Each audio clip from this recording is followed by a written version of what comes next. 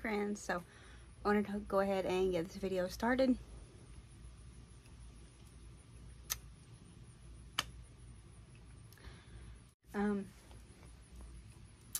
I knew I wanted to get this part over with before Lily got up, so I'm doing it earlier than I plan on actually starting the video.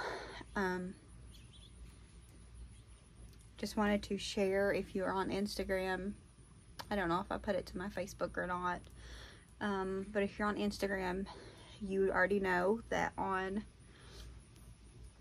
Monday morning we lost Willow,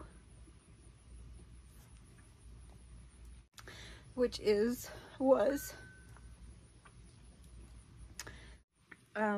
Willow was Lily's kitten. Saturday she was completely fine, nothing wrong with her. There's not been nothing wrong with her. She had been just a normal, crazy, chaotic kitten. And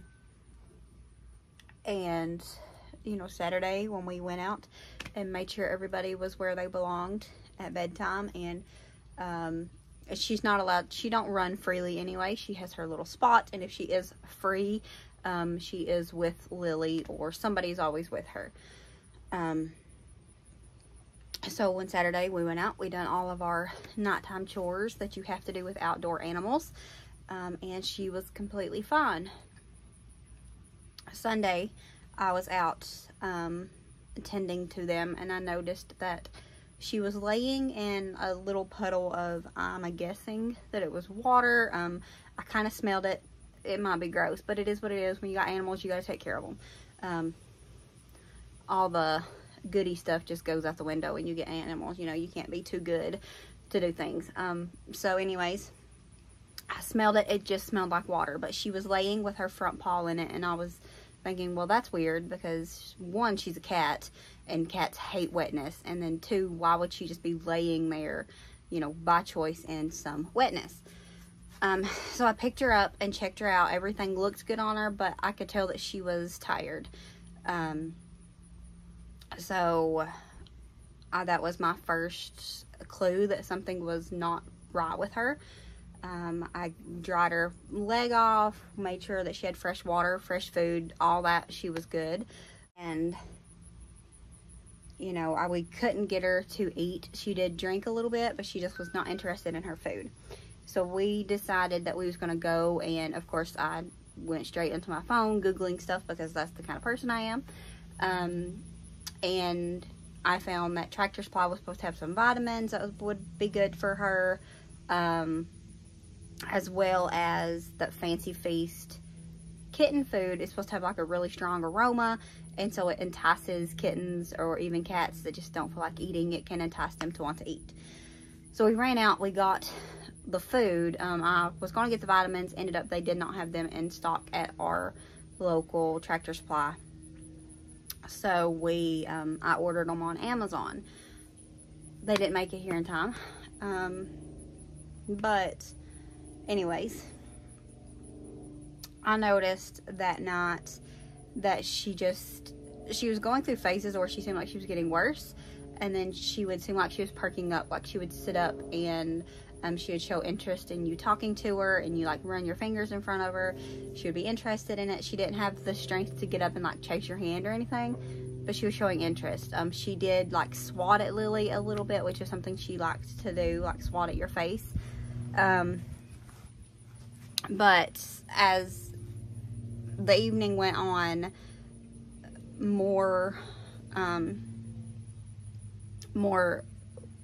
she got more lethargic, and she just wasn't doing good, to where at the point at bedtime I was using a syringe to give her water and some Q syrup, and she just barely wanted to swallow at that point. So I had a feeling she wasn't going to make it, and I tried to prepare Lily for that. You can't prepare for things like that. I mean, it's, I guess, a little bit better than a shock, but I tried to prepare her that, you know, I did not think that it was going to be good. You know, I was praying, of course. I was praying a lot that she would be okay. But I was, as best as could be, prepared for something to happen to her. We set her up a little place in the house, in the girls' back bathroom, to where Lily wouldn't have to be worried about her and not being able to see her all night long, because I knew that she would be. About 2 o'clock, she ended up going. That's when we found her. Well, when Lily found her anyways. I guess she had got up and went to check on her, and she was gone. You know, one of my biggest things when it comes to animals especially is, even if something's gonna happen, you do everything that you can to try to stop it. That way on your part, there's never no, you know, there's no regrets of I should have done this or should have done that. So we done what we could, and it just, sometimes things happen, and it happened. Yesterday was really hard.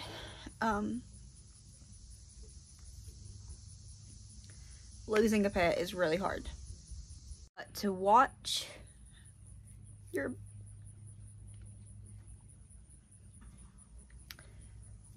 kid hurt and not be able to take it away, it's a whole different level.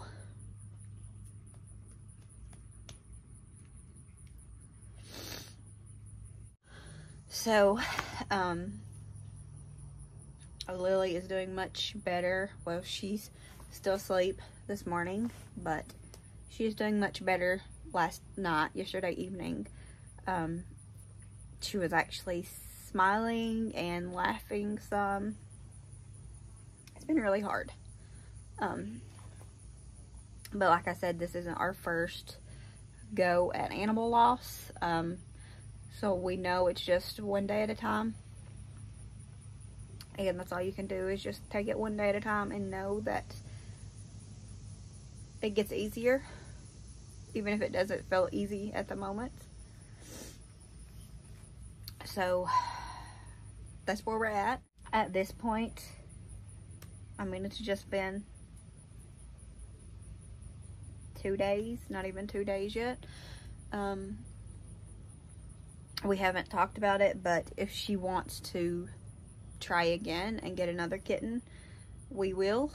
We only had Willow for I think it was 2 weeks, maybe almost 3 weeks, maybe 3 weeks. We got her on the 18th anyways. She passed on the 11th. But if Lily, you know, you don't have to have something for a long time to love it. Would it have hurt worse in 3 years? Probably. But that doesn't lessen how bad it does affect people, and especially a little girl, you know? So, I'm confident that she will want another kitten, and if she does, she will have another kitten. But we're just trying to get past it. Owning animals is hard. It's great during the good times. It is amazing and the best thing ever. But when the stresses come from it, whether they pass away or not, when something happens, they get sick, or just, you know, other worries that come along with it, in those moments, it makes you question if any of it is worth it. But the good that comes from it, I think it makes it worth it, even if it doesn't always feel like it. So I did want to go ahead and update here, and I knew I would be a hot mess, because that's the kind of person I am, and it stinks to feel things so deeply. Sometimes I wish I could be one of those people that just takes life as it is. You know, I always say it is what it is, but I'm really far from that person.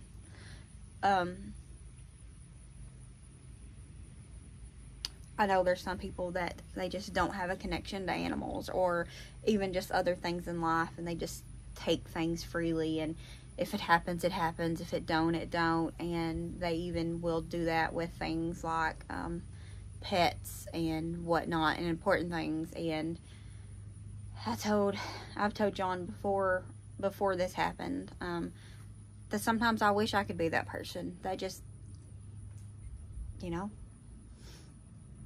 if something happens, it's not, you know, you obviously are still upset about it and sad, but it's just, you know, you go on, and then you kind of forget about it really quick. And sometimes I envy the people that can do that. We know welcoming a bunch of animals into our home and our yard, that we're just setting ourselves up for more heartbreak, because it's inevitable that it will happen sooner or later, hopefully later. But you just have to think about, is it worth it? Like, does the good outweigh the bad?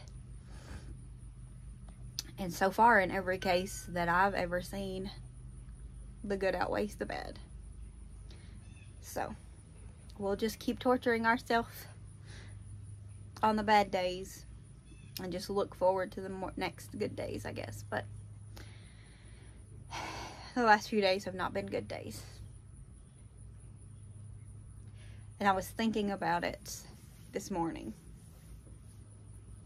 how with the air and everything, I was starting to get a little bit down, and I've not had like issues of depression or, you know, just sadness. I've not had any issues with that whatsoever since we got into the animal keeping back in March. I think it was actually before the chickens even got here. Hadn't had no problems. Just, I guess everything in life seemed like it was going good. And then the air and just all the things, the worries and stress that come along with that. And then the air got fixed, and I was like, everything's looking good. You know, I was starting to feel like myself again. And then Willow. But this morning I was sitting on the porch,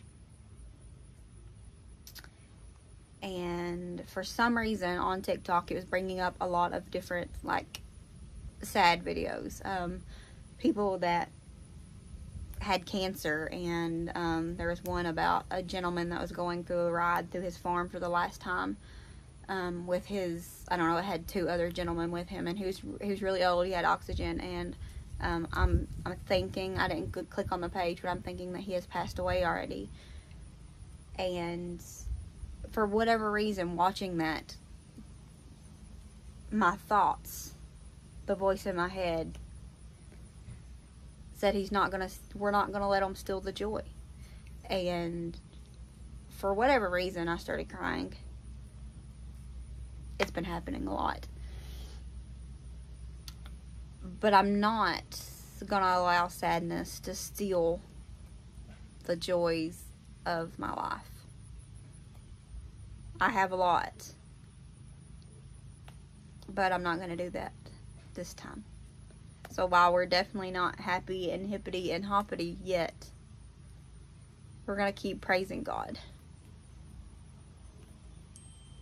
Because even if life's kind of stinky right now,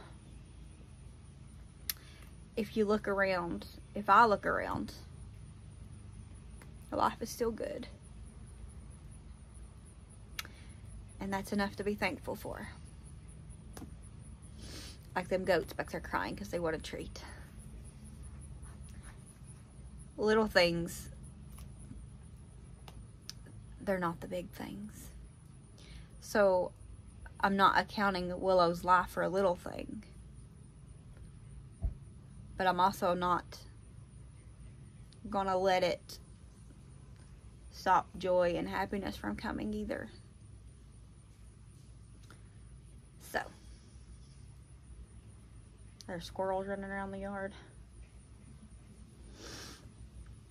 Anyways, we'll pick back up later. I'm actually filming a cleaning video. I stopped mid-cleaning video to come do the intro that is going to be 10 minutes long. So maybe this will be most of the video. but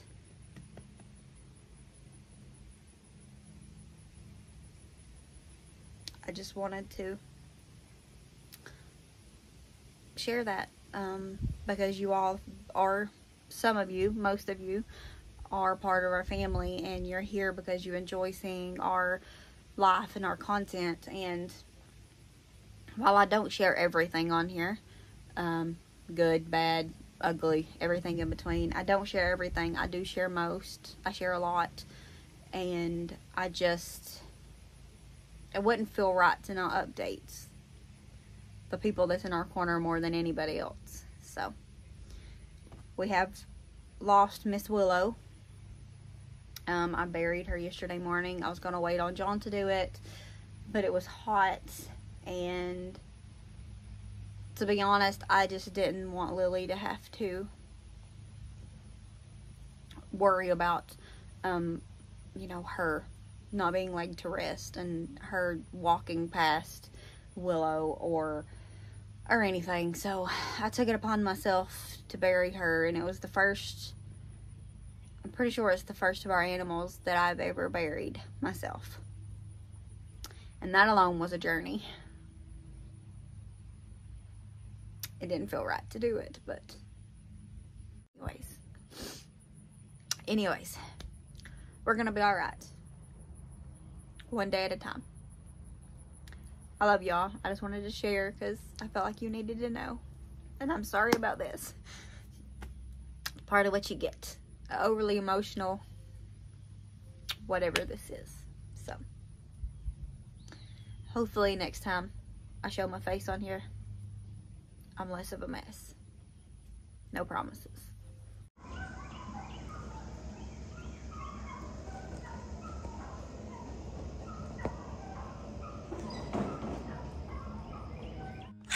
We're getting ready to get wet, ma'am. You know it. Where's your sister? Oh, found her. That is the other toy that I bought at Goodwill the other day that I was talking about. Didn't get to bring them because it was raining. Right? Yeah. And then this is how we set up that exercise ball. This is actually my old one, and I kept the new one.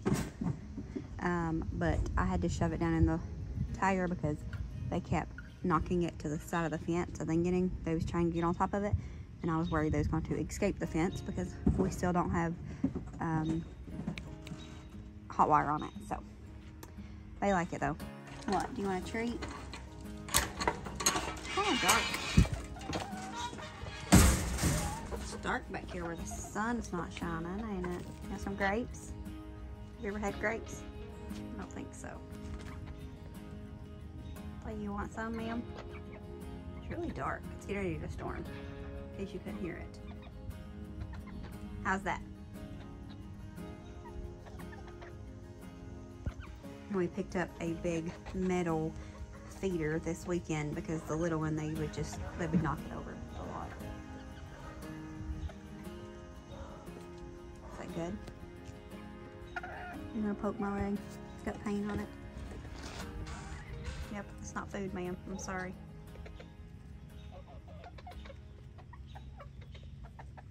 Alright, so we're getting ready to start dinner, but I did want to make some brownies tonight, so that's what we're going to do. And of course, I can't leave well enough alone, so we're going to play around with them, add a few things. I'm going for like a s'more brownie. We'll see how it goes. Marshmallows don't tend to do well in brownies. They like explode, disappear, whatever. So we're going to just make some brownies. They're going to be good. I mean, we know that. But we're going to just throw some together, and I figured we'd go ahead and record that. For dinner, I'm going to make some chili cheese burgers. My friend Allison was talking to me on Instagram, and she mentioned them, and we've never had anything like that, and it sounded really good. She showed me hers. They looked good. So we are going to make some of those for dinner. I think I'm going to saute up some onions as well to go along with that. But first, we're going to get these brownies in the oven. So let's get to experimenting, I guess, because I don't know. It's brownies. You can pretty much throw anything that's sweet and good into brownies, and it'd be good, right? I think so. All right, so we're just gonna make the brownies just like the box says to make them. So that's what we're gonna do. I had to figure out a way to set my light up because it's dark.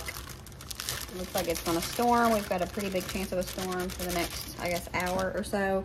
Like my phone's been going off with warnings and whatnot. So I didn't want to wait, though. I wanted to get this done, so that's what we're gonna do. I've been putting this off forever,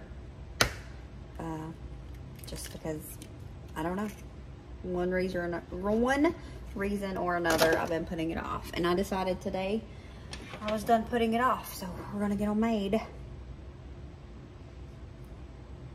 I'm just winging it here. That's a bad thing. Okay.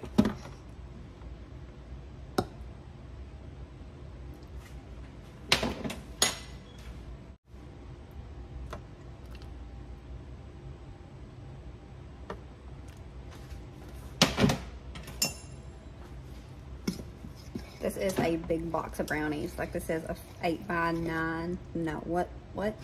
This is a 13x9 family size pack. I didn't even realize that. I always put mine in a 13x9 pan anyways, because we just tend to like thinner brownies. So this might not be thinner, but that's kind of, I was wanting the opposite this time because of the way I'm planning on doing it. And like I said, it might not work out. It's an experiment. The best kinds of experiments are the ones you can eat. So that's what we're gonna do. And I mean, we'll eat them no matter what. So, well, almost no matter what. You know, we're gonna be realistic here.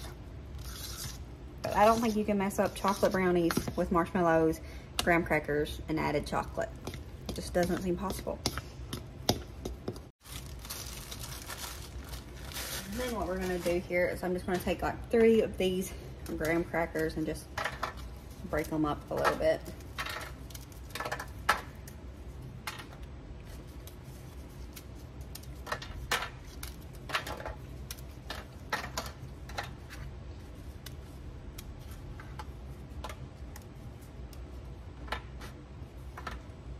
Good enough.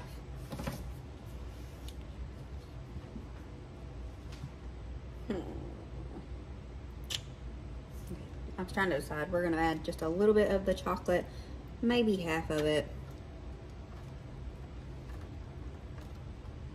The storm is here, I think. John and Nolan went down to mow the field, so I'm not sure how they will fare in the rain. I think the storms are supposed to be gone by like 4:30 though, so I mean 5:30. Never know, they might pull back up. All right, so these are marshmallows that have chocolate in the middle of them. The only marshmallows I've got, I think. I might have some in there, just regular large ones. Nolan wanted me to dehydrate some more, and I told him I would do that, and then I went to do it the other day, and we did not have marshmallows. So the small ones that we dehydrate anyways, we didn't have. Let me go see if we got regular. This is as regular as we got, and they are huge. They are extra large marshmallows. Well, that one wanted to be part of it. Why does that look disgusting? Oh, it's the chocolate coming out. It's fine. It's okay. And we're gonna do one more. Look at this one. That's in there. Look what? Nolan will like that. I'll have to show him that. Chocolate chips. I had put these in the freezer because last week when our air was out, I noticed they was melting pretty bad. I don't know why the white chocolate didn't. I don't think. The white chocolate didn't do it, but these was trying to melt. So I put them in the deep freeze to try to save them. And just in case the marshmallows disappear, I'm gonna add some white chocolate chips. Just because 1, they taste good, and 2, this will give the illusion of marshmallows. I don't know. Sounds, in my mind, it sounded good. So this might be a complete disaster. I might prove myself wrong with saying that you can't mess up brownies, but This is something I've been thinking about for a while, wanting to try it. So I figured we might as well go ahead and get it done.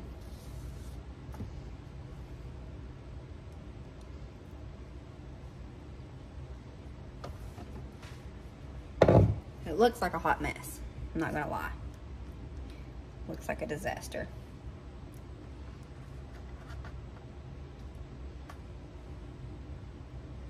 You may never see this.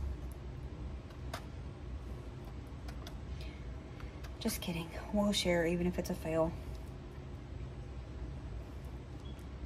Sometimes seeing other people's failure makes us feel more human, I guess.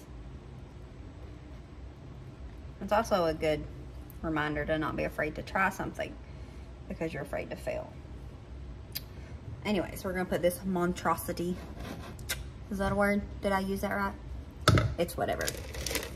We're gonna put it in the oven now.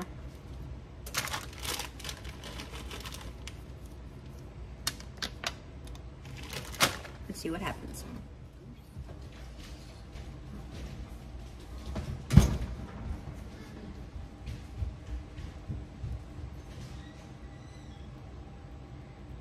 It's ugly. It's breathing. It's fine, okay? It's okay. It's okay. Okay, so the burgers are pretty self-explanatory. Let me go grab the chili really quick. So it is just cheeseburgers. I thought about grilling tonight, which I'm glad I didn't now. But I thought about grilling tonight and just making enough burgers to where there's leftover and just doing it that way. But I thought we would try it this way and then we'll try it grilled some other time and see which way we like it better. So all we're gonna do is just make some cheeseburgers on the stove top. I'm also going to caramelize some onions, and then we're also, why am I talking like that? But we're also going to add some of this chili sauce on it that goes on hot dogs.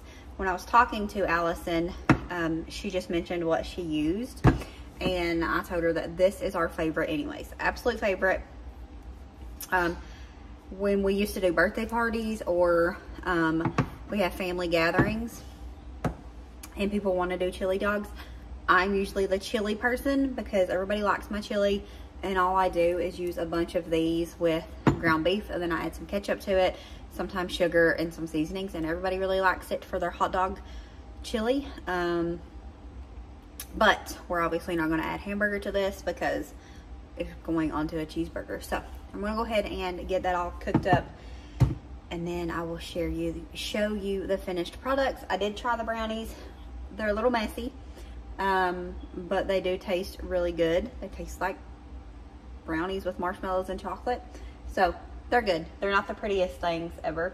Definitely not aesthetically pleasing, but they taste good. So if you wanted to make those and you wanted them aesthetically pleasing, I think it would be a good idea to put some, I was going to say chocolate frosting, but if you've done chocolate frosting or marshmallow fluff on top, one of those would be really good. Maybe some extra graham cracker crust. Graham cracker crumbs. Just to hide the ugly that's on top, but they taste good. So we're gonna go ahead and get dinner done. I was gonna make some fries to go with it. I think I'm going to. I still think we're gonna make some fries to go with it. So I was gonna say no because we'll do chips because we have a lot of chips, but I think we're gonna save the chips for grill nights. So we're gonna get these burgers going. I'm gonna throw some fries, I guess, in the oven, and then I will show you everything once it's done.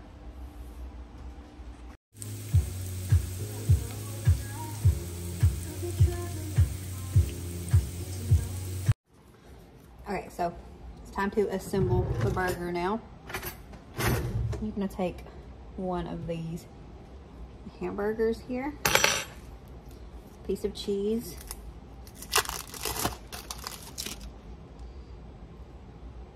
and then I'm gonna take a little bit of this chili. Try not to get it everywhere. It's gonna be messy, I can already tell, but that doesn't mean it won't be good. And then some of our grilled onions.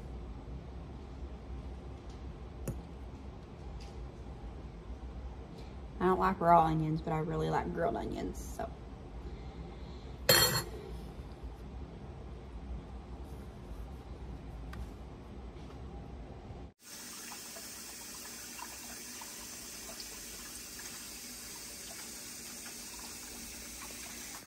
Alright, so hopefully you can hear me. Jonathan got home, and for some reason, whenever he comes home, Tessa treats him like a stranger. And I don't know what it is. It's every single time she will bark at him like crazy for like 30 minutes or so till she realizes that she knows him. So, I think we're gonna go ahead and close out this video here. The burgers was really good. I don't know why I never thought just to add chili to a cheeseburger, because I had ground beef to hot dogs to chili dogs, but it was good.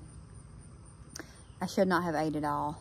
I wasn't even really that hungry, but I wanted to, you know, I could have used John's though, so why did I think I had to have one? Anyways, I shouldn't have ate it because I wasn't even really hungry. And so now it's just sitting in there in my stomach. So, but we're gonna go ahead and close out. Well, obviously it's still sitting in my stomach. You know what I mean, maybe. We're gonna go ahead and close out this video. I'm gonna try to get some editing done. My hopes are, this is supposed to be tomorrow's video because I got a little bit behind schedule, which story of my life. Usually a little bit behind schedule anyways here lately. I'll think I'm gonna get caught up and I never do, but it's fine. We kind of got a groove here. But anyways, I was hoping to get both of those videos edited by tomorrow, and so that tomorrow we'd have the cleaning video go up in the morning on the cleaning channel, and then this video on this channel that you're watching right now. But we're gonna go ahead and close this out. Like I said, I did just want to say thank you to everybody. You guys really are like family to us. I just wanted to take a minute and say thank you guys, because it really means a lot knowing that you all care about us, and during hard times it definitely helps me be able to pick back up, so to speak, because I know that you're kind of counting on me. I mean, it's just a video, it's not a big deal, but I know that if I don't post or something and I'm supposed to, I will have people messaging me and like, are you okay? You know, I'm just checking in, and it really means a lot. And so knowing that, I didn't want to really, you know, pull back from it, and so it's helped. That's all I'm trying to say, it's helped. You know that I really appreciate everybody checking on us and loving us and supporting us. It means a lot to us. So really appreciate y'all, love y'all, and we'll see you next time. As always, remember to show grace, be content, and live blessed. Bye guys.